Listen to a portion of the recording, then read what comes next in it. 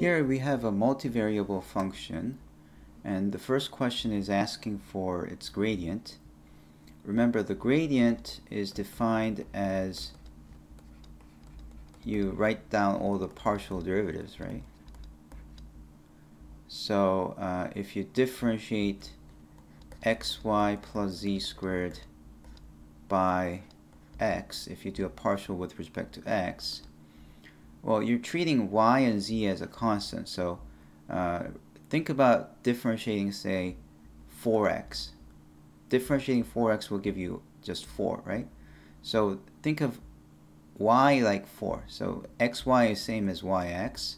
And since y is a constant, when you differentiate x, it becomes 1, and you just get y. And z squared, because z is a constant, z squared will be also treated as a constant when you do a partial derivative with respect to x.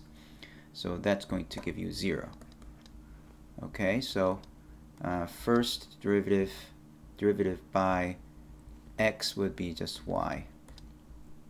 In the same manner, if you differentiate by y,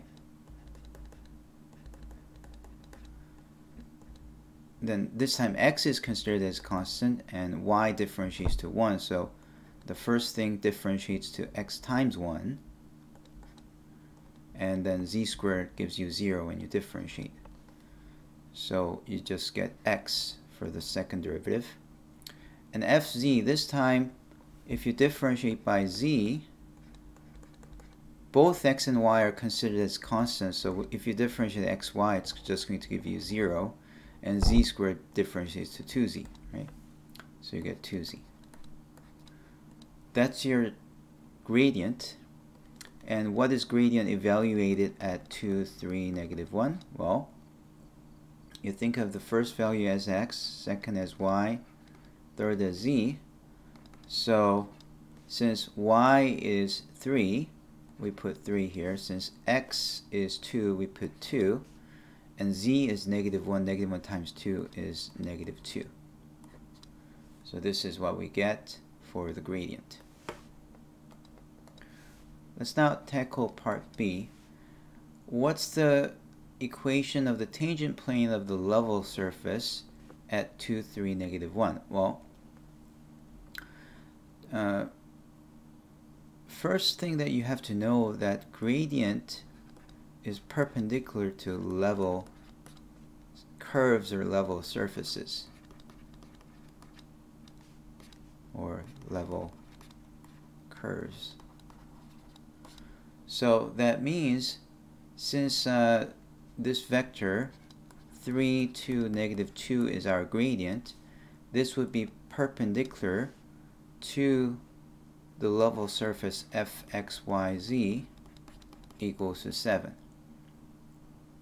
Because 3, 2, first of all, 2, 3, negative 1 is indeed on this level curve. You can check that by plugging in 2, 3, and negative 1. It's equal to 7. And because the gradient at this point is 3, 2, negative 2, this gradient will be perpendicular to this at this point. And that's perfect because since this is perpendicular to the surface, it will also be perpendicular to the tangent plane.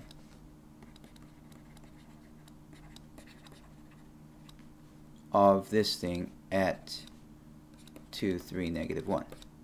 And if you recall, the equation of the plane is simply ax minus x1 plus b y minus y1 plus c z minus z1 equal to 0, where ABC is the normal vector and x1, y1, z1 is a point on plane, point on the plane,